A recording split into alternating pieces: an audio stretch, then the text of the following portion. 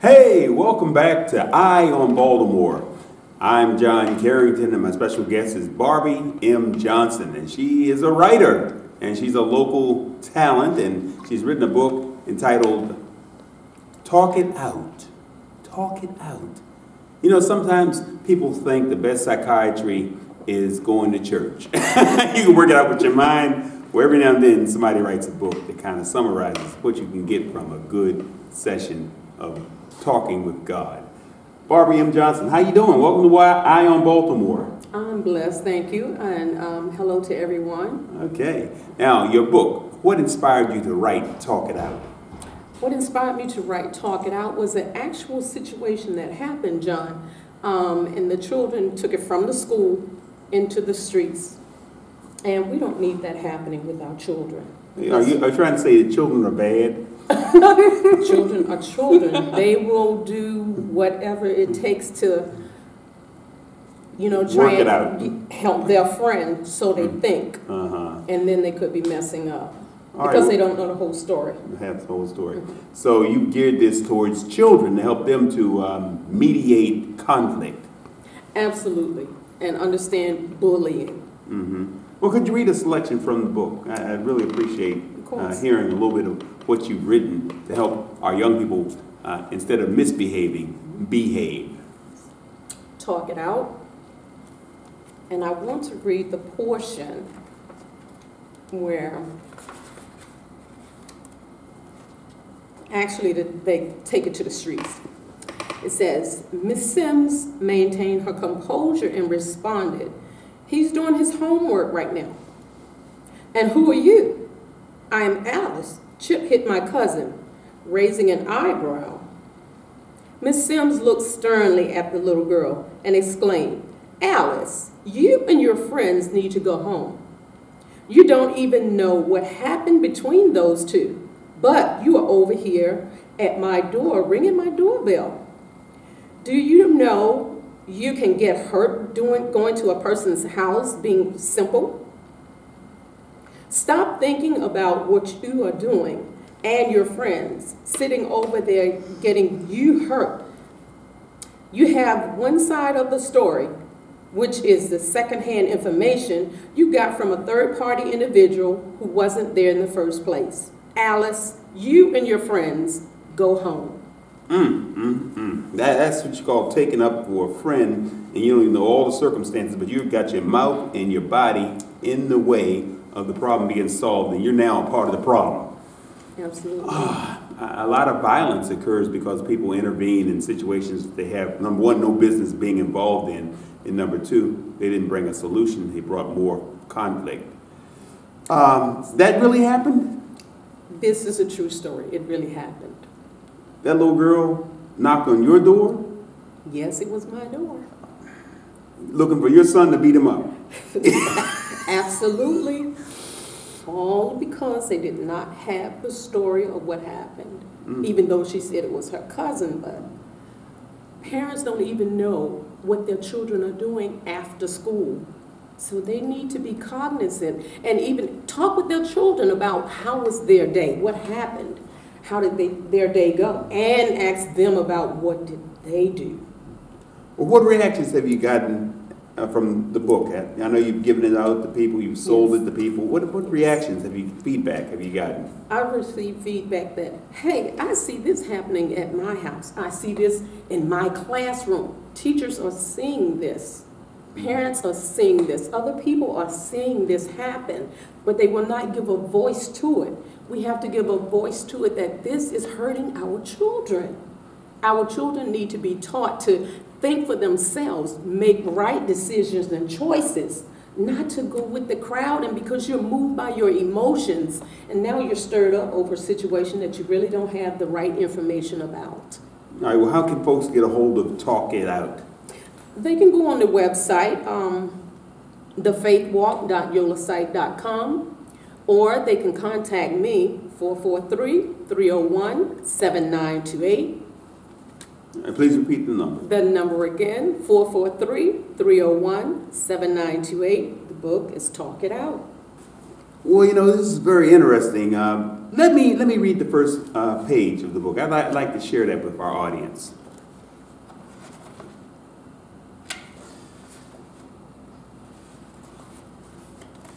Talk it out. Chip was excited when the coach chose him to be the quarterback for the football game they were about to play. Chip beamed with excitement as he takes the ball, preparing to throw it. Artie interrupts. I want to be the quarterback. No, Chip roars. I was chosen by the coach to be the quarterback for the game. Artie, talking with his teeth clenched, I'm going to get you later after school, Chip replies. Artie, I'm not afraid of you, and you are not going to do anything to me. All right, now let's stop there. Now comment and say, wow, that's what actually is like playing sports and talk about it being sports related, okay? And then you don't have to read any more, but now you can comment a little bit, okay? And action. Wow. Wow, wow. You open up with a sports example of people being in conflict. And you know, and children are just as jealous as this short piece of writing indicates. They are just that jealous. The important thing, in my opinion, because I'm mature, is winning. But to a child, it's, I want to be the quarterback. I want to be the pitcher. I want to be the catcher.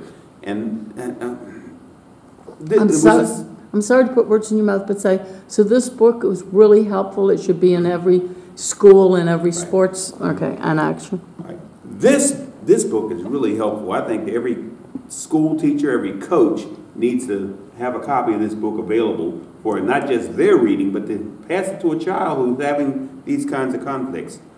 What reactions have you gotten from coaches and teachers? Well, from teachers, not so much coaches. Mm-hmm. From teachers, they say, oh, I see this in my classroom. Oh, I see this with students. Oh, they see it, but we need to give it a voice. So now you say, well, let's make sure we get it to the coaches and then go to a break. Okay. All right, and action? All right, well, let's just make sure we get this to the coaches. I need a break. We're going to take a break on Eye on Baltimore. We'll be right back with more Eye on Baltimore. Don't go anywhere.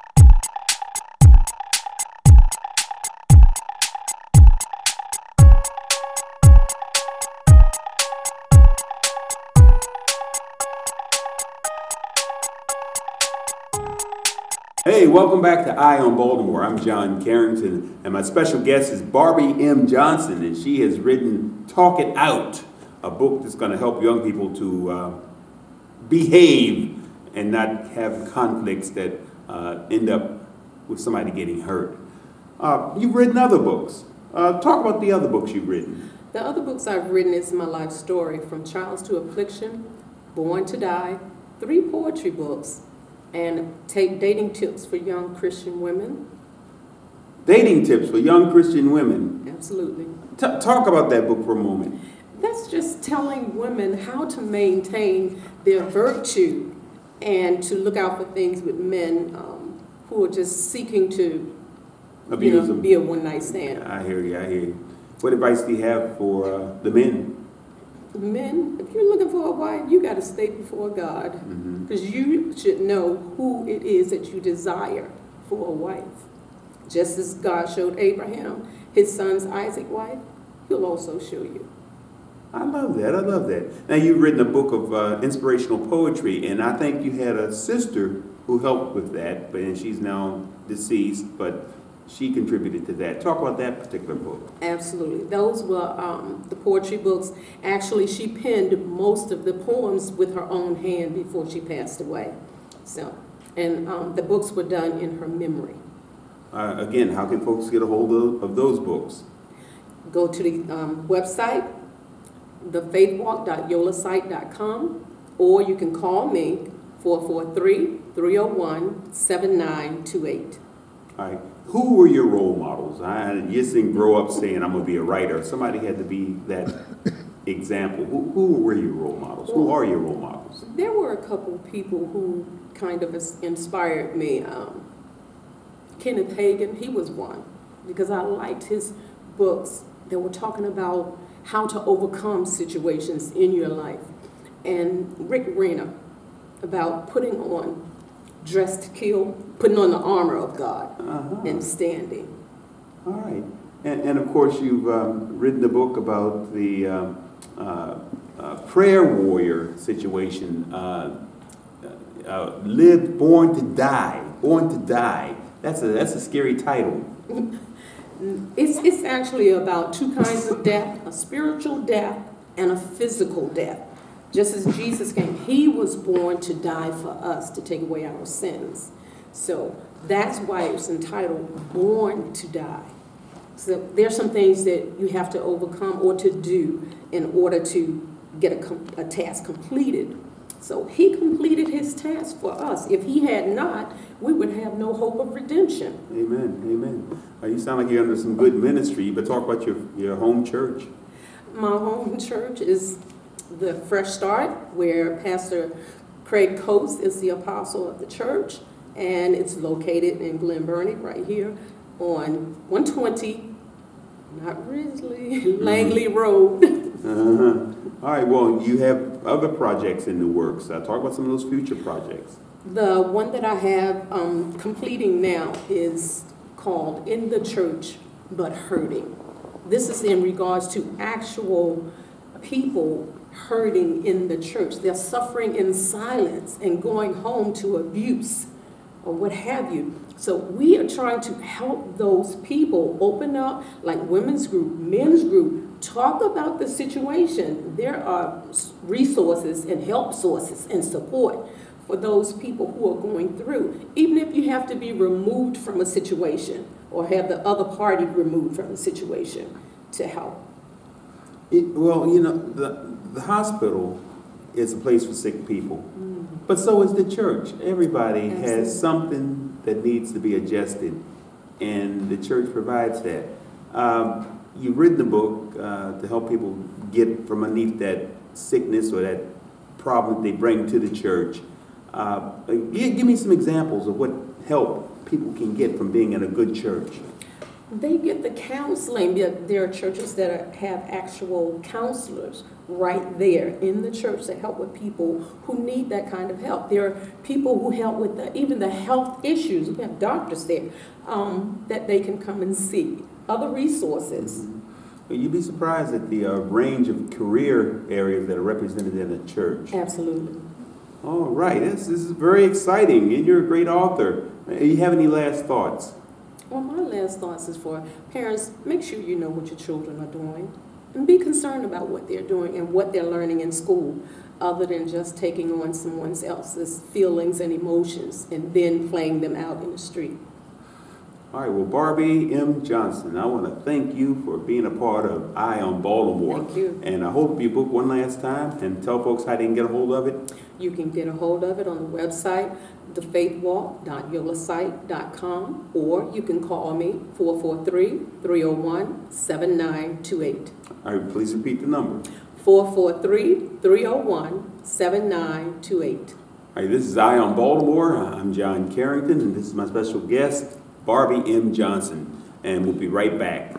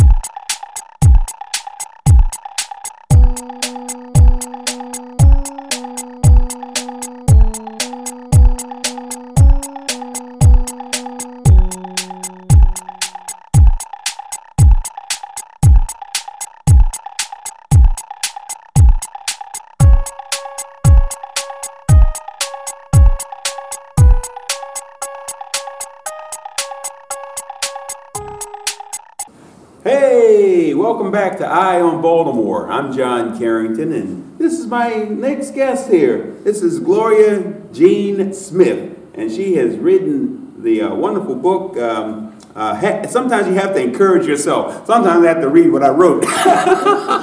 Sometimes you have to encourage yourself. Yes. What inspired you to write that? Well, with all of us, we need encouragement at some time or other. And I wanted to be the person that interviewed 50-some people to tell me, what do you do to encourage yourself? Share with, with everyone. Maybe we never thought about doing it. So I wanted to help others and myself to just do daily things of encouragement for them. All right. And you're an encourager in the church, too. Well, what positions do you hold? Well, first of all, I am the choir director for our choir, and we were doing Dream Girls Ministry, and also mission and outreach is my really love in the heart, and working with seniors. So you're a triple threat. You sing, you dance, and you act. Well, I do the best I can with what I have. Well, you look like you're ready for the camera. I love your hair. It's beautiful. Thank you. Okay, and now how can people get a hold of the book? They can email me at smithgloria109@gmail.com. It's on Facebook and Netflix. Okay. All right, sometimes you have to encourage yourself. Could you read a little passage from it for us? Yes, I'll be happy to. I encourage you to do that. Okay. What I will read is a passage that's called "The Things I Love and Hate About Myself." I hate I do not take enough time to study God's Word. I hate I'm not able to discern if a person is truly approaching me because they will work for food or they would like for me to share God's Word. I hate I procrastinate until the day before a deadline. I hate I have not completed my vision to write a cookbook and a poetry book. I hate that I'm not focused on discipline and exercise. Oh my God. What I do love about myself is that the Lord is my personal Savior, and all these things can and will change through faith and prayer. God came to deliver me, and that is what I believe. I just want to do what's right. I believe God will give me everything I need, including meditation, study, and exercise time. I believe I will receive special discernment, early completion of deadlines, a spirit of volunteering out of my comfort zone, and I will complete my life visions and goals. I know I can have and will receive all the things through Christ who strengthens me. I know my Heavenly Father will do what He said He will do. Oh yes, I just want to do what's right. God first loved me, and I am compelled by the Holy Spirit to love God, myself, and my fellow men. The things I love and hate about myself is not my battle, it's the Lord's. Amen, amen, amen. That's powerful. Oh, wow, that is really great. You shared a piece of the book, but we're going to take a short break, and we'll be right back with more of Eye on Baltimore. So don't go anywhere. We'll be right back.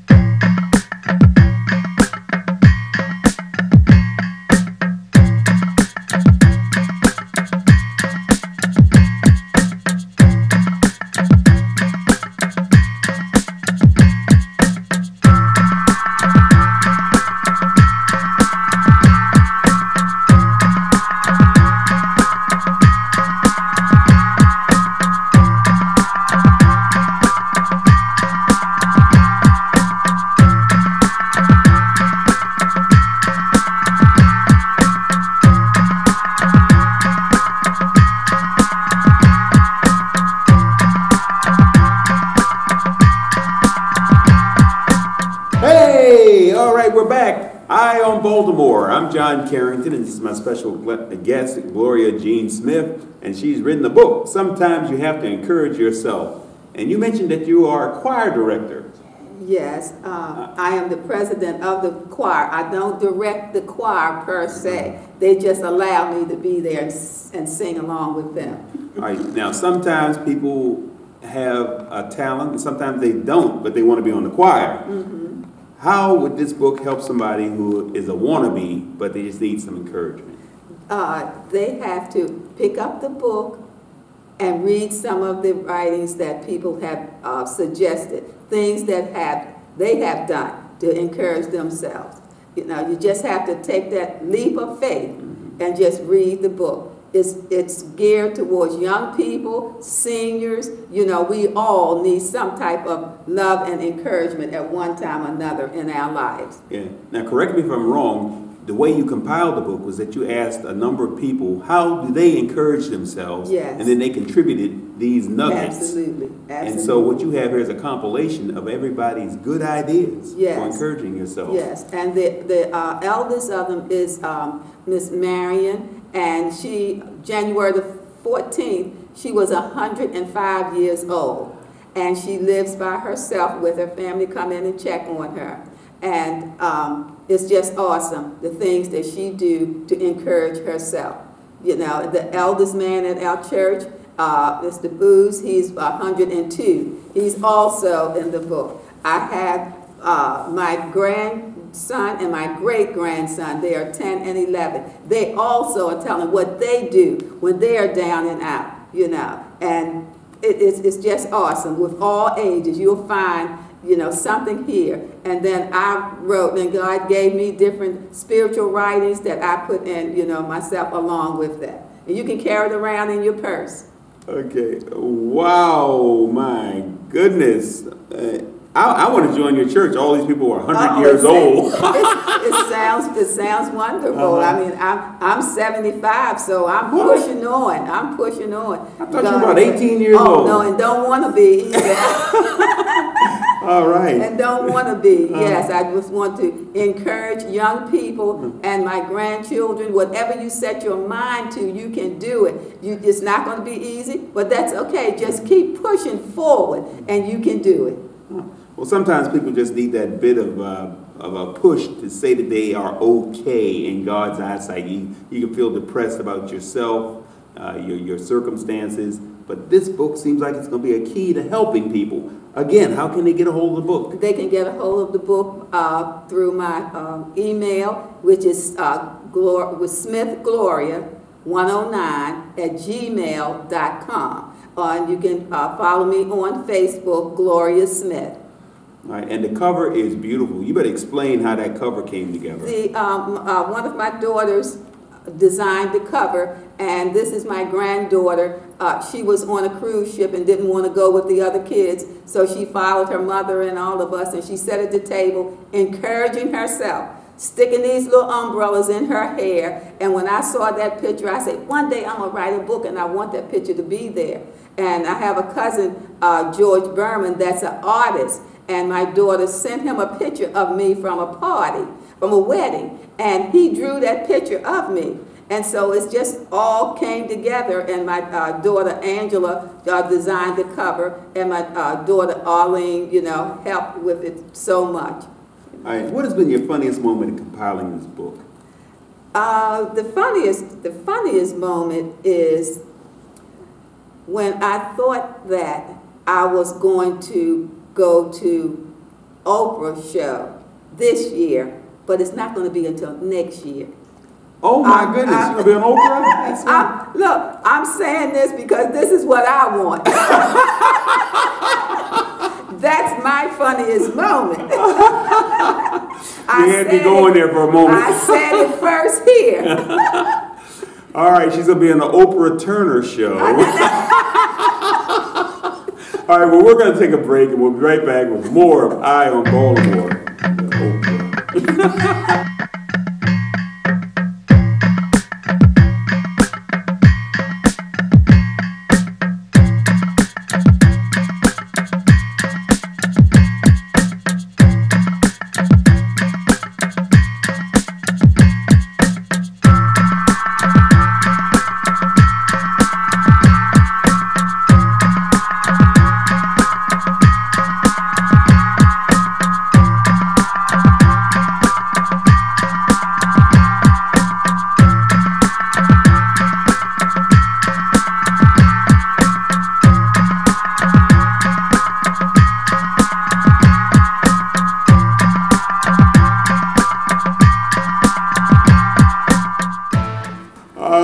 Welcome back to Eye on Baltimore. I'm John Carrington, and this is my special guest, Gloria Jean Smith, and she's going to be on Oprah Turner's show and talk about her book. Wow, that's powerful. Do you have any last thoughts? Yes, that it's never too late to realize your dreams and your goals and to follow them, no matter what the age. Wow, I've had wonderful guests today, and I just really appreciate you. I appreciate the book. Sometimes you have to encourage yourself, and if I don't have any singing talent, I'll just get your book and I'll just encourage myself, and I still won't have any singing talent. But at least I'll be encouraged. Yes, of course. Well, this is Eye on Baltimore, and we now see your book, and when folks call you or contact you to get a copy, they'll mention that they saw the book on Eye on Baltimore.